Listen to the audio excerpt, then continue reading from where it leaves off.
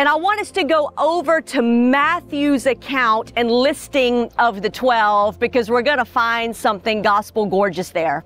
If you could go with me to Matthew chapter 10, verses 1 through 4, when Matthew was writing his gospel under the inspiration of the Holy Spirit, when he comes to his own name, where Luke simply mentions him, the name Matthew, Matthew in Matthew 10 mentions Matthew the tax collector and Simon the zealot.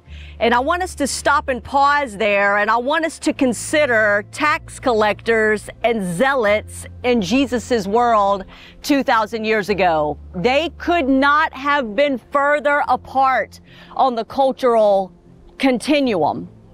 On the tax collector side, they're collaborators with the Roman Empire. They function sort of like a corrupt IRS, so often, not always.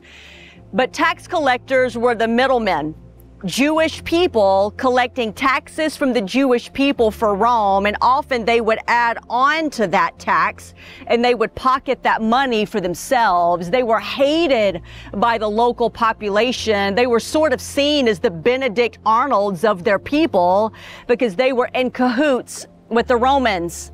It is so interesting that Matthew was a tax collector. We're learning a little bit about who Jesus is, what he's like, what it's going to mean for us to follow him when we look at the kinds of people that Jesus chose to follow him.